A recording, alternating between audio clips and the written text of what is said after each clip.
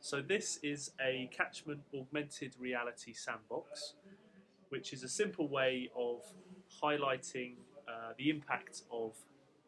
land management on water flow across the landscape, and we can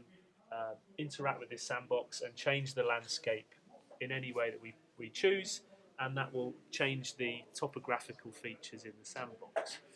The really clever and nice thing about this is that you can make it rain and show where that rain will flow across the landscape. And what we set up here is just a very simple demonstration of the impact of covering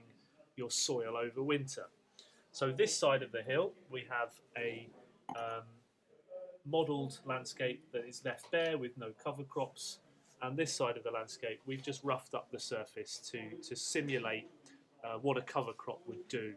under very heavy rainfall. So what we can do with this, we can simulate a very heavy rainfall event. So, and as you can see on the side where we don't have any cover, the rain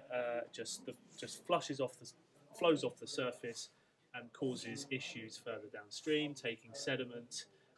and any inputs such as pesticides, nutrients with it. Whereas on the area with the roughed up surface that's simulating a cover crop, you can see that that flow has been slowed, the water's held within the landscape, which was going to help that water infiltrate into the soil and is going to reduce sediment, soil loss to the water and reduce flooding issues downstream.